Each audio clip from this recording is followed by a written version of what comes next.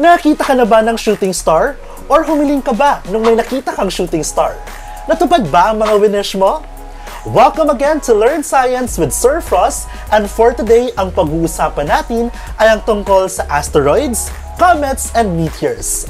Are you ready? Dahil pupunta tayo sa outer space today.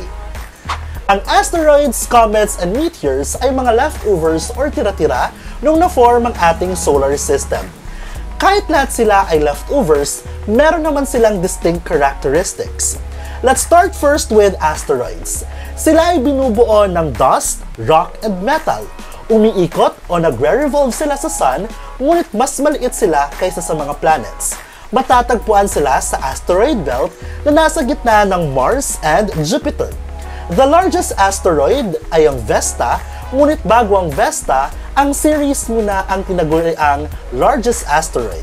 Ang series ngayon ay classified na as dwarf planet. Punta naman tayo sa comets. Ano ang pinagkaiba ng comets sa asteroids? Tama! Aside sa dust, rock, and metal, ang comets ay mayroong ice o yelo. Nagre-revolve din sila sa sun, ngunit mas elongated ang orbits nila katulad ng oblong shape. May iba't ibang parte ang comets. Ito ang nucleus, coma, and tails. Habang mapalapit ang comet sa sun, bumibilis din ang takbo nito. Natutunaw din ang yelo nito at nagiging gas, kaya nagkakaroon ng tinatawag na tails. Lastly ay ang meteors. Ang meteors ay mga space rock fragments na pwedeng nanggaling sa asteroid or comet collisions. Mas maliit sila compared to a normal size asteroid. Sizes range from dust grains to tiny asteroids.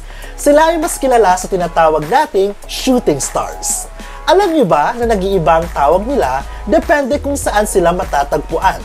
Kung ang rock fragment ay nasa kalawakan pa, we call them meteoroids. Kapag nakapasok naman sila sa atmosphere, we call them meteors. Sa atmosphere, specifically sa mesosphere, sila ay nag-a-appear as a streak of light dahil nasusunog sila dito. May mga meteors na hindi completely nasusunog at nare-reach nila ang surface ng Earth o ang ground. Tinatawag natin ang mga ito na meteorites. Are you familiar with Halley's Comet?